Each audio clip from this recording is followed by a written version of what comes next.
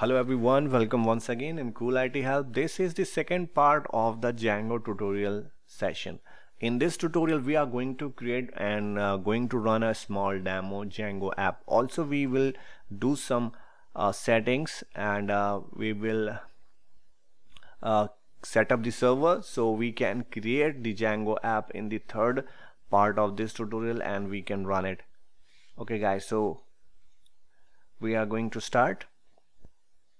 So one of the most important thing that I want to share you guys, some of you guys will get the django-admin is not recognized error when they're going to run a useful command to set up the Django project. And guys, to avoid this we have to run a simple command. After running this command you will not get any error, everything will go flawless. Okay, so this is the command and the same command given in the description, so you can get it there from. Okay, and now open the terminal. Guys, this is the place where we left in the first part of this tutorial series, and now I'm going to run the same command right here. Okay, we just pressed enter and we have to wait for the installation, and this will take 2 to 3 minutes for the complete installation. If you have a good internet speed, then this will not take much time. Right now you can see that the new Django libraries is downloading in progress, because this is going to replace the missing files. If something is missing on your system, so this will be updated and this will refresh everything which is required for the proper running of the Django app.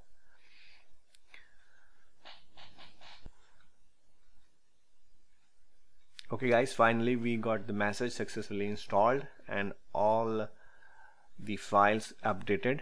Now we are going to proceed for creating a Django project folder. This is very simple. We have to execute a simple command and this will be ready.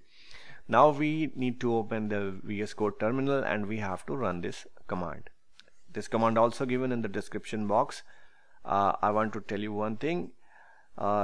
We have one dot at the end of this command. This means that we are telling to the command that the current folder is our project folder and whatever we are going to create will be created inside our current folder. That's it. It's very simple. Okay, so we are going to create the web project and this will be created in our current project folder. Okay, right now we are inside the project underscore Django folder, and now we are going to create the web project. Okay, so I've just copied this command and going to run on this terminal. Here we go. Okay, it's done. This will not take much time, and you can notice on the left hand side in this Explorer tab, this web project folder is created. Also we got some files inside it. Let me show you. Now you can see this is the web underscore project folder just created, and we have these files. These files have some importance in this project setup. I will tell you. Let me open the notepad. So I will tell you a small summary about it. So this is the folder just created and we have these files. One of these files is init _.py. This is an empty file which tells the Python that this folder is a Python package. Also we have asgi.py, an entry point for the ASGI web servers to serve your project. We will leave this file as it is because this will provide a hooks for the production web servers. We have one more file, settings.py, which contains settings for the Django project, and we will modify this time to time at the course of developing a web application.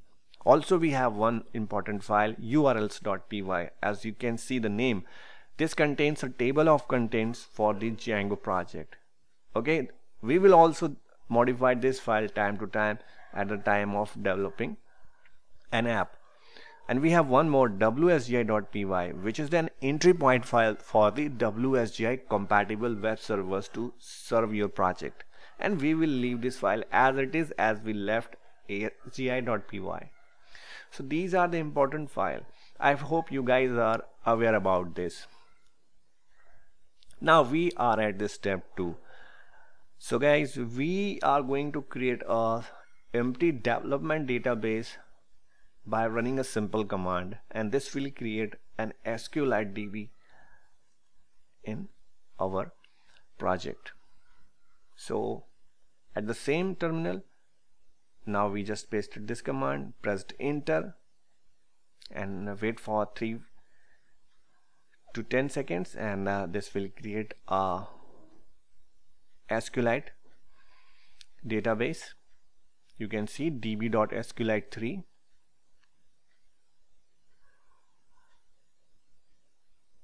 Okay, which is inside our parent folder Django project _ Django.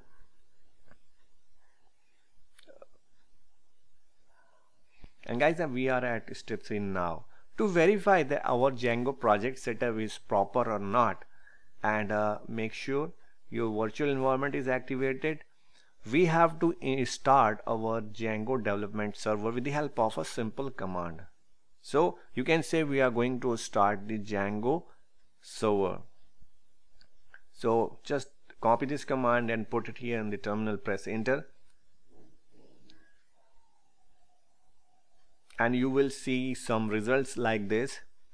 Also you can see a message, your development server is started at this URL. You can see this is the important thing that I want to tell you, that your server will start at 8000 port. Okay, also you can open this with the help of this URL. Also you can simply click that place. Okay, so I'm just opening this way, putting that URL here in this Chrome, and you can see this message: the install worked successfully, congratulations, your server is working. Also you can simply press Control click, you can launch that URL. Okay, so your server will be started with the help of this Control plus click. If you want to close the server, we have a simple key combination, Control plus C. Simply press Control plus C and you will be out from the server. Your server will be closed. Okay guys, this is closed. Okay, I just refreshed the Chrome browser and we got that site cannot be reached. So this is the way. And one of the important thing I want to share with you, if you want to run this server on a different port than the default port of 8000, you can use the same command and just specify that particular port at the end of this command this way, and just run it on the terminal. So you can start your server on your given port number. Okay, you can see this is started.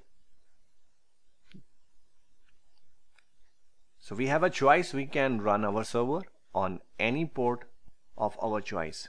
So guys, this is the way we have set up the project folder, and we have just started the server for serving our app.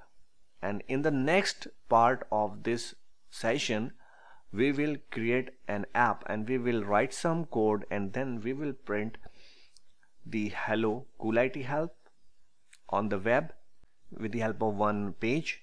And so I'm closing this tutorial right now. We will see rest of the things in the third part of this tutorial session. I hope you will be there. I'm waiting. And guys, if you found this tutorial relevant and useful, please like this tutorial and don't forget to subscribe my channel.